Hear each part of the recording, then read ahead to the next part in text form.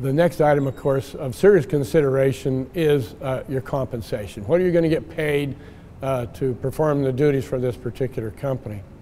Now, in your mind, you have a certain view of what your value is and what that salary and benefit package might look like. On the other hand, the company's looking at this job description and saying this is a marketable price or wage for this particular situation. It's important for you to be able, again, match that up, what you believe you're worth and what the company thinks it is worth, so that you're happy with it and also the company is.